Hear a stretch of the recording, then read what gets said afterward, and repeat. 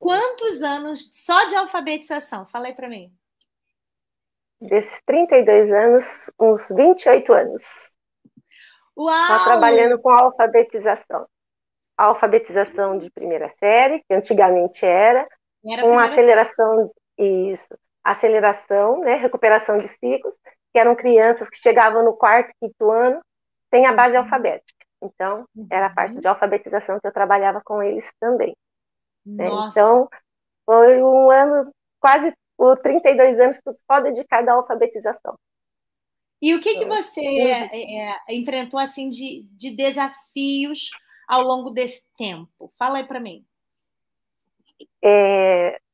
mas, assim, era a superlotação de sala, que sempre foi assim. Eu nunca tive menos que 30 alunos dentro de sala de aula, nunca. Já tive alunos, anos anteriores, com 45 alunos de primeiro ano. Então, era Nossa! muita criança.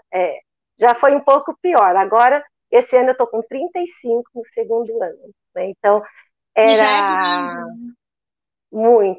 muita criança. Eles não faltam, eles são presentes, só faltam mesmo em situações assim de saúde. É o único motivo de falta, este ano, né? Também os pais, que nem todos são vinculados com os filhos dentro da escola, eles não têm aquele interesse todo, eles não têm o empenho todo de estar acompanhando as crianças. Eles mandam a criança para a escola, mas não tem aquela dedicação toda em casa também auxiliando, né? Tem aqueles que estão junto com os filhos, que até esse ano foram 7 alunos alfabéticos para minha turma, né, de segundo ano, com a ajuda dos pais em casa, nesse tempo de pandemia também. Os pais, né, eu tive a sorte de ter esses 2 anos, 34 alunos, 33 alunos, e todos os pais participavam das chamadas de vídeo, das aulas, eles eram bem empenhados.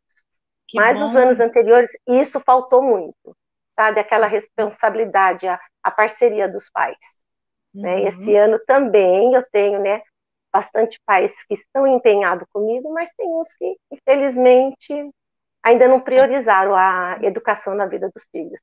Deixa pela Mas, escola, né? exatamente, mas mesmo com tudo isso, está dando certo, estou conseguindo ter avanço com as crianças. Então, está sendo um ano bom, né, bem desafiador, né, não está sendo fácil mesmo, como eu comentei no grupo, né, nas nossas reuniões, que além da superlotação, né, dos níveis de alfabetização, das hipóteses bem diferentes da sala, né, esse ano eu iniciei, eu tive que resgatar muitas habilidades, né, já que as crianças, os 2 anos, ficaram fora da escola.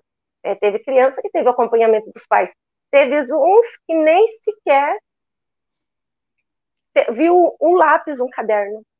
Então, Uau. foram habilidades que teve que ser resgatadas, desde coordenação motora, desde organização do caderno, desde a parte de comportamento das crianças mesmo, a disciplina deles. Eu tive muito, estou tendo também ainda muito trabalho quanto à disciplina das crianças. Eles são alunos muito agitados, demais. Então, e nos longos desses 32 anos também tinha isso em sala de aula. Né? Então, o que Era algo que sempre é esteve constante, presente. sempre. Como eu falei nos grupos, eu sempre trabalhei em escolas de periferia, bem afastada. Essa escola que eu estou desde 2016 é um pouco diferente, né? O nível social é diferente. Não tem tanto, mas tem também. Né? Então, não é todos os alunos, mas alguns são bem carentes. Então, Entendi. esses são os desafios maiores. E Mas olha, mesmo. baita desafios, né? Porque só a superlotação de sala a gente poderia ficar por aqui.